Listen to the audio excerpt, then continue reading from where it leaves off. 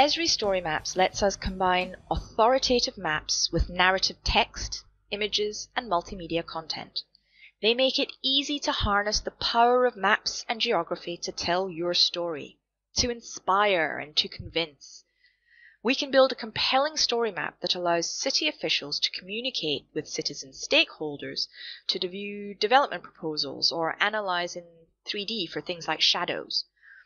There are a number of story map templates, each with particular strengths for particular types of story.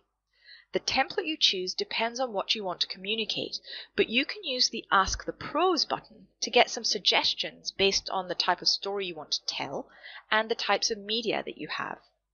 We've chosen a story map journal, ideal for combining narrative text with our 3D scene.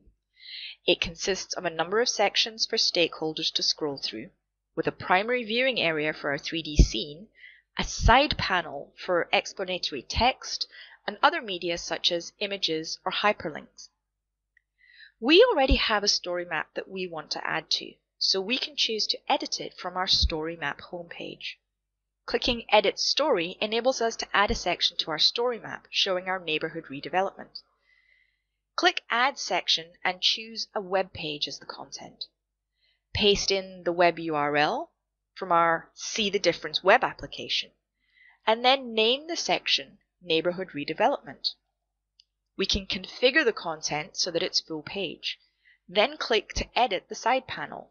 Here we'll add some text and a couple of images showing some viewshed analysis. By clicking the Insert button, we can add an image, video, or another web page. In this case, we'll upload an image of a viewshed analysis that we completed in ArcGIS Pro. Hit Apply, and it appears in the side panel. When we're done, we can see our web app in the main section. We may want to update slides in the web scene since we don't have a lot of real estate to work with, and that's just a matter of opening the web scene in ArcGIS Online, deleting one of the slides, and saving. Although first, we will rename the first slide because we want to indicate that there's LiDAR in it, and then we'll save the scene.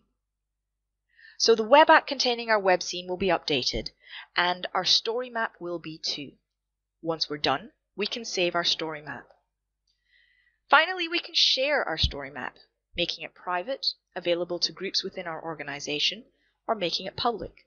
We've got some URLs to share or embed, and we're ready to tell our story.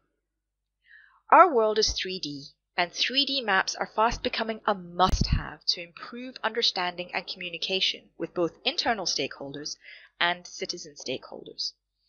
Especially when planning, designing, or managing our cities and communities, 3D GIS data can add enormous value to our organization. Using 3D GIS data within web scenes and story maps makes it easier to understand for non-technical audiences, which leads to better communication and better collaboration.